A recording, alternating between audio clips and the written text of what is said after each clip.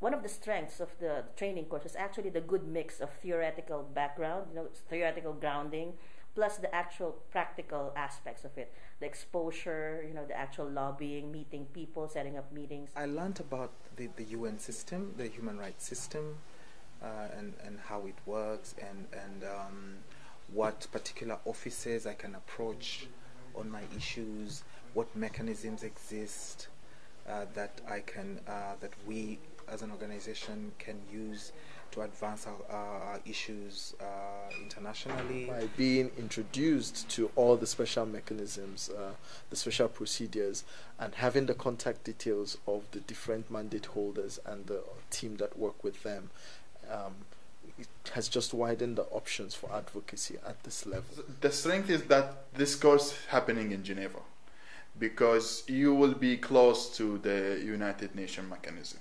You can go there and speaking with the people and asking some questions, what you heard about UPR, UN mechanism, special procedure, and all of that. I didn't even, for example, know that the times when the president of the Human Rights Council actually talks to NGOs, and for me that was really an eye-opener, that I can actually sit in a small room with the president of the Human Rights Council and talk to him or her and articulate my concerns. We learned a lot of skills, how to handle meetings with diplomats and how to achieve your objectives with the use of different tools such as press releases and other techniques that are really required. The staff of ISHR help us to communicate with some states of some of the international organizations. We build relation because ISHR also have relation with other organizations. We don't have a human rights mechanism right now at the regional level in Asia.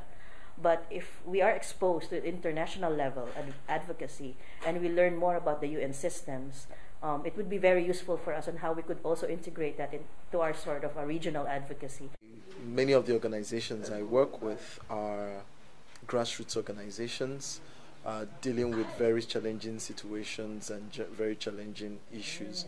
So the skills I have learned here, the thematic issues that I have been exposed to during the training, has equipped me with more options for doing advocacy. A major strength of this course was the fact that the MENA region and the sexual orientation and gender identity thematic issues were kind of put together. Many such fora where we have to engage on advocacy or advocacy objectives, there isn't a cross-mixing of thematic issues in quite the same way. I thank the International Service for Human Rights for giving me this opportunity because really I learned from inside the United Nations.